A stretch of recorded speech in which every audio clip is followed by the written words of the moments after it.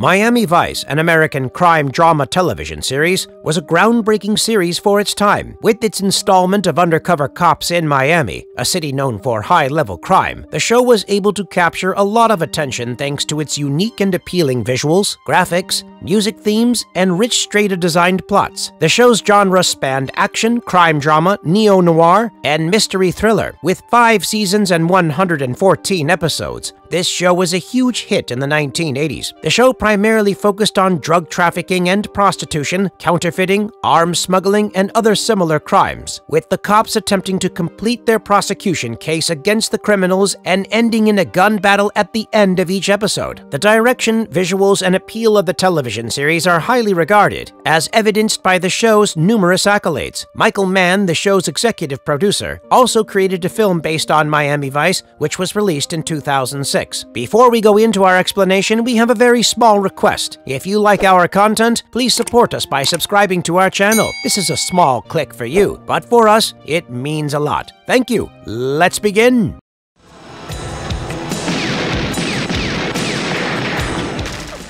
The intriguing odyssey of crafting the legendary Miami Vice TV series. The Miami Vice television series premiered in 1984 on NBC. Michael Mann Productions and Universal Television contributed to the show's production. The show's major producers included Michael Mann, Anthony Yerkovich, George Dick Wolf, Robert Ward, and Richard Brahms. Michael Mann, one of the show's most prominent producers and directors, has been named the most influential neo-noir director due to his sensibility and sense of design. The idea for it came from Brandon, who had just written MTV Cops on the legendary napkin. The napkin was handed over to prominent Hill Street Blues writer Anthony Yerkovich. The main subjects of the program included drug trafficking and prostitution, weapons smuggling, and other related crimes. The episodes usually start with police pursuing the criminals and end with a gun-wielding, well-planned brawl between the two groups of people. Typically in the show, the prosecution's case would unravel midway through because the prisoner could escape or new criminals could enter the scene, complicating matters even more. High-level prosecutors were present and represented at various levels of government agencies and other law enforcement departments, which further complicated the conviction process of our two valiant vice officers. Regardless of their rank or profession, the criminals would typically tip off anyone for their save and succeed in defending their criminal empire. While the show started off with appropriate police procedures and protocols, these were gradually toned down as the series progressed in order to maintain the fun element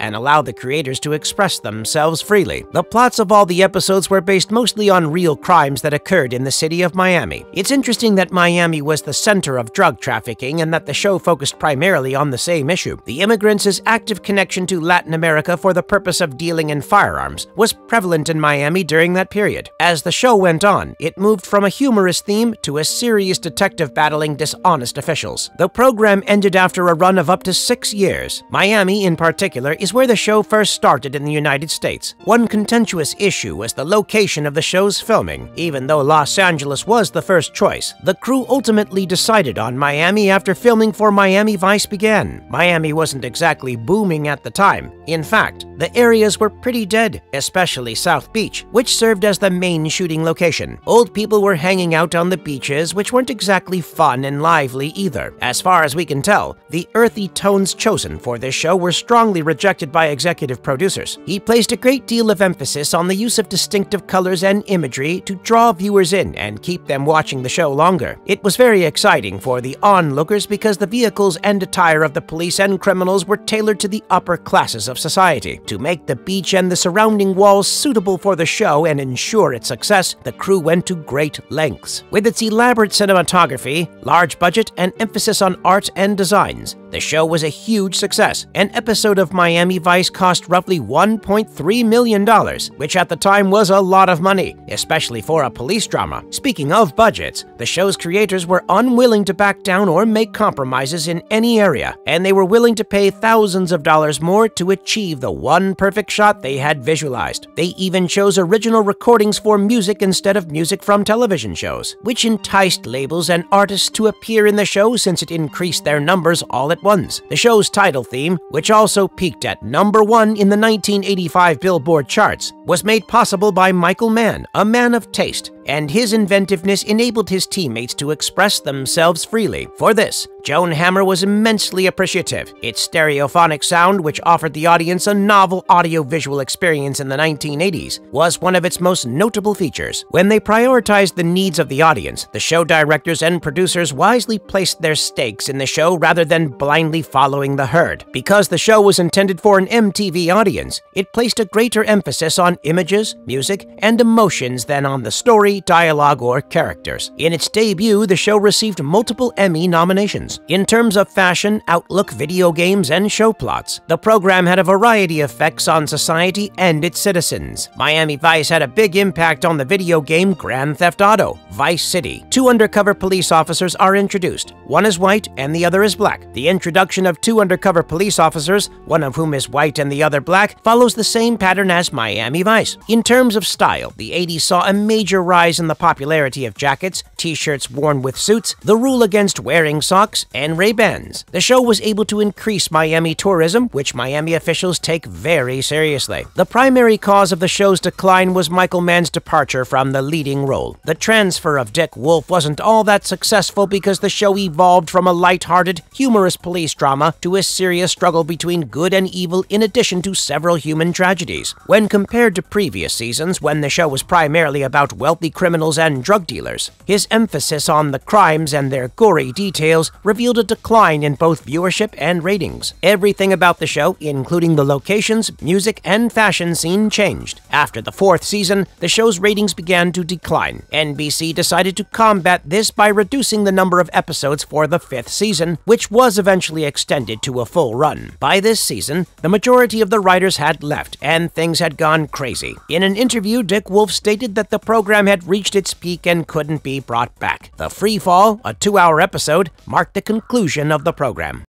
Exploring the episodes of Miami Vice. Miami Vice, a criminal drama based in Miami, Florida, starts off lightheartedly and humorously. The show features exquisite designs, hues, and expensive automobiles. It also features a good number of humorous moments, including those involving Elvis the Crocodile, Izzy, and Noogie. The show opens with Sonny Crockett going through a terrible loss after Eddie Rivera, his partner, was killed in a car bombing. The first airing lasted for 2 hours. They pursue a man to New York while conducting an investigation into a cocaine dealer. Their relationship is put to the test in the interim by a number of highs and lows involving crimes, occasionally threats against Crockett's life, which tragically result in the death of Lieutenant Rodriguez. In a banger episode wherein Crockett and Tubbs collaborate with the DEA to take down a vicious heroin ring in the center of Miami, they take on global crime. The suspense and action build as our boys confront threats they have never seen before, leading to a breathtaking conclusion. We witness the emergence of a romantic relationship between Calderon's daughter and Tubbs. Raphael's killers, the Calderon cartel, are vanquished by Crockett and Tubbs. After that, a drug empire headed by the Revilla in New York starts to emerge. Crockett's rooted animosity is sparked by a past flame when they come across a notorious arms dealer. As our heroes confront their most difficult case to date and face their personal demons, the conflict becomes dangerously personal. He is shooting DEA agents in Miami one by one, and Crockett and Tubbs can only handle so much before taking up the case because Gina is now in danger as well. Not too long after, Orlando and Angelina, the heads of the Calderons, make their triumphant return. In addition to developing feelings for Angelina, Tubbs ends up becoming a father to her child. However, what follows is extremely shocking. Orlando breaks Tubbs' world by using the mother-child duo as bait to ensure his escape. Unfortunately, luck is not on the two's side, and they both meet a terrible end in a car bomb explosion. In order for the two vice cops to finish their cases, they had to constantly battle a great deal of corruption within the department. Most of the time, the prisoners would either manage to escape or tip officials of all ranks, which made their work more difficult. Crockett and Tubbs form a band with an old friend, a Japanese Yakuza member played by the formidable Kirihiro Yuki Tagawa. We enjoyed this episode because it showcased the show's thrilling and audacious swordplay. Our heroes learn the true cost of loyalty and what it really takes for police police officers to uphold the law and administer punishment. One of the main episodes witnesses a suspenseful two-part story unfolding in New York City as Crockett and Tubbs pursue a vicious drug lord through uncharted territory. The ensemble of guest stars, which includes Pam Grier and Gene Simmons, intensifies the action and keeps you on the brink of your position, seeking more. In episode 19 of season 2, Crockett and Tubbs make a triumphant return. The dynamic pair finds themselves searching for the drug lord who detonated their main office. Their rage and desire for revenge skyrocket after such a severe defeat. The Vice police team did everything they could to apprehend the criminals, including chasing after them and meticulously planning their strategy. The boys demonstrate once again why they're the greatest in town, with plenty of cameos and heart-pounding action. In another episode, protecting a crucial witness in a highly sensitive drug case is a race against time for our crime-fighting team. The Miami heat is turned up to 11, resulting in an exhilarating ride of action, suspense, and surprise plot twists. Phil Collins plays the eccentric drug dealer. Michael Mann left the show as it moved into later seasons, and Dick Wolf took over as the line producer. As a result, there were general changes made to the set's designs, photos, locations, costumes, and colors. Elvis and Noogie, the first amusing components, were gradually cut from the TV show. While they go undercover to fulfill their missions, Tubbs and Crockett are in constant danger of dying during the show. It is a very dramatic show when Tubbs goes undercover as a prisoner to expose a drug ring that is being run by dishonest correctional officers. However, when it comes to apprehending large drug dealers, and occasionally smaller ones as well, such as the high school football player who supplied heroin to a dealer, Crockett never fails. In fact, he is saved under the guise of his athletic career. This season, the show steers clear of its typical comedic moments and lighthearted drug dealing in favor of themes like human trafficking and illegal adoptions, and instead presents us with some very somber human tragedies. This season's episodes are giddy, violent, and dark for the most part, in order to uncover a criminal who is killing young girls on a regular basis. Crockett and Tubbs also go undercover. The criminal has an odd fondness for glass dolls, but some issues delay their revelation. They also look into a string of homicides by Miami docks involving strange police officers and drug dealers. In one of the episodes, when Crockett must choose between saving a death row inmate and possibly risking his own safety, his morality is put to the test. This episode's intense emotional turmoil and nuanced assessment takes viewers on a terrifying emotional journey as they examine the true nature of humanity. Additionally, Crockett ends up in a life-threatening situation when, acting in self-defense, he ends up getting shot and goes into a coma. This shocks the other members of the Vice Squad, who begin to reflect fondly on Crockett. By the end of the previous season, only a small number of the crew and writers were still there. The ratings for the show had declined as well. This season also tackled subjects like child molestation and homosexual relationships, which were somewhat taboo at the time. Valerie Gordon reappears and brings her story to a satisfying conclusion. Crockett's memories also start to fade a little, but Tubbs has already started organizing how he is going to carry out the orders he has been given to eliminate Crockett. Throughout the season, Crockett and Tubbs' partnership also dissolves a little, and on multiple occasions, Swiddick fills in for them. Crockett takes a vacation to unwind and recuperate since he needs it really badly. However, things go wrong when he is abducted by two murderous individuals who are so committed to their work that they would rather die than be apprehended. Billy is not happy with the way things are going right now, so Crockett's former wife, who had moved away to get married again, doesn't really end up in a great situation. Taking on his father's boots, Crockett approaches his son Billy, offering him support and companionship. In the 2-hour series finale, Crockett and Tubbs set out to protect Jen. Crockett decides to sell everything and leave Miami behind, while White Tubbs chooses to return to New York.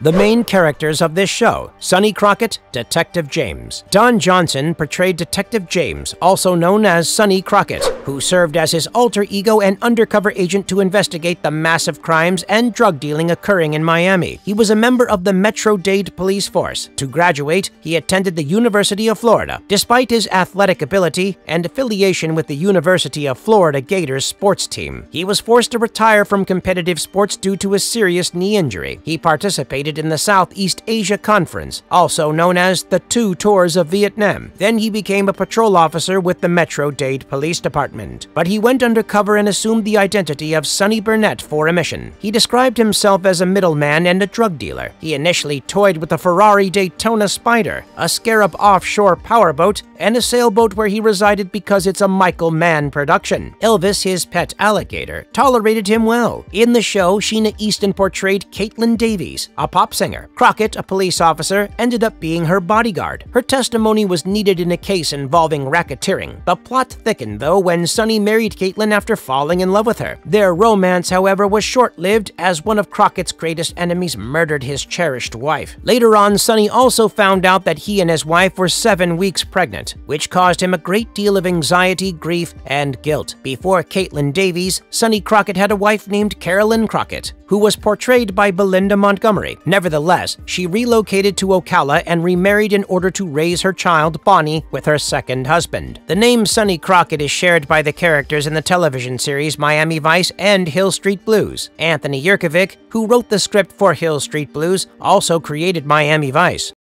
Detective Ricardo Rico Tubbs. Former New York Police Department Detective Ricardo had taken the trip to Miami for a private reason. Raphael, his brother, was also a member of the police force and was brutally killed by Calderon. In order to exact revenge for his brother's passing, Ricardo moved to Miami while Raphael was there. On occasion, when they were on an undercover assignment, he would work with Detective James. However, in the pilot episode, after violating multiple implied codes of conduct from the NYPD, Ricardo grew afraid, followed his friend's advice, and was sent to Southern law enforcement. In New York, he was not willing to lose his job. Subsequently, he relocated to become a permanent partner in crime for Crockett when he joined the Miami department. They both went back to living undercover as high-ranking drug dealers and cartel members in order to expose crimes and win convictions. Typically, he would pretend to be Rico Cooper, an affluent buyer from out of town. Lieutenant Martin. Edward James Olmos played this character. Informally, he was also known as Marty Castillo, a lonely man who preferred to be by himself. In the 1970s, he also worked as a DEA agent in Southeast Asia's Golden Triangle. He was a man of conscience who also followed his morals to the letter. Whatever the circumstance, he liked to uphold them and didn't stray from them. He was very intelligent, brave, and bold. It was he who objected to the CIA's proposal to use heroin sales to pay for its operations abroad. He was a devoted government agent who didn't think one should profit at the expense of another's suffering. He also took Rodriguez's place as the OCB chief. Detective Regina Gina Navarro Calabrese. Sandra Santiago portrayed this character. In the show, she portrayed a female detective. She possessed courage, strength, and a strong will. Following Crockett's first wife's divorce, she ignited a brief romantic plot with Detective James, who happened to be Crockett. They remained close friends even though their relationship didn't really lead to anything worthwhile in the long run. Detective Trudy Joplin. Olivia Brown played this character. She accompanied Gina on patrol. Her primary nature sometimes clashed with her professional demands, leaving her in a state of confusion. Even after all that time, killing a man was not something she did naturally, and she was frequently seen finding it difficult to deal with the fallout. Although she exuded a tough exterior, her inner strength was lacking. She also had a significant part to play in the alien accident in which she encountered a UFO, with James Brown portraying the alien. Detective Stanley Stans Michael Talbot portrayed this character. In the show, he played a police detective and was best friends with Larry Zito. He had good taste and enjoyed music. He enjoyed listening to music and was a huge fan of Elvis Presley. At first, he was portrayed as a good police officer with strong morals and principles, but these later became shaky when he developed a gambling addiction.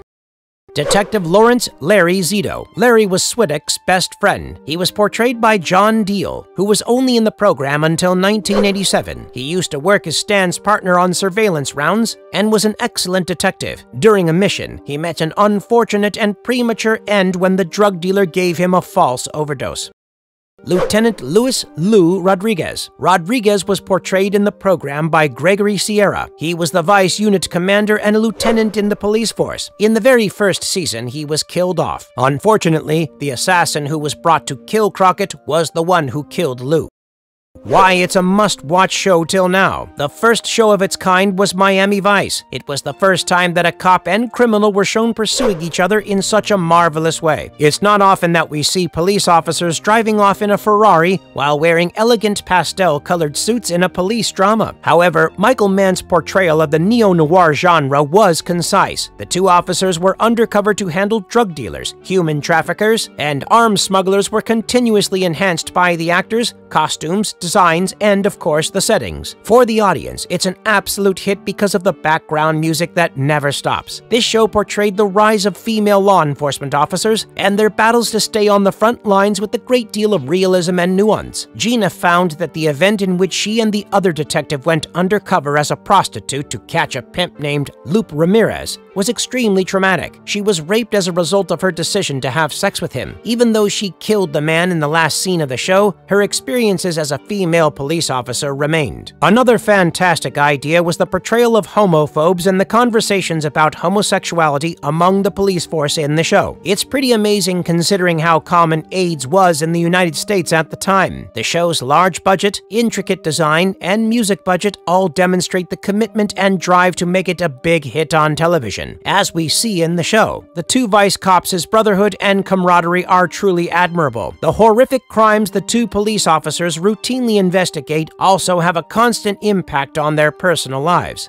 Although the loss of their wives in one or more incidents is undoubtedly shocking, the police are portrayed as being very brash and returning to their work after a while. The show realistically captures the reality of police officers who are enmeshed in the drama of constantly searching for and apprehending criminals and drug lords, as well as the ongoing suffering and headaches they endure. Yurkovich's creation was undoubtedly a fantastic creative endeavor. It established a high bar for the future standards of the police drama. It's possible that more people are aware of Michael Mann's film, but Miami Vice and its adaptations and influence still have a lasting impact. Whether it's the games that have been developed in response to the show's creative influence, the newest police drama, or the consistently popular fashion trends in society, Miami Vice did leave a lasting impression.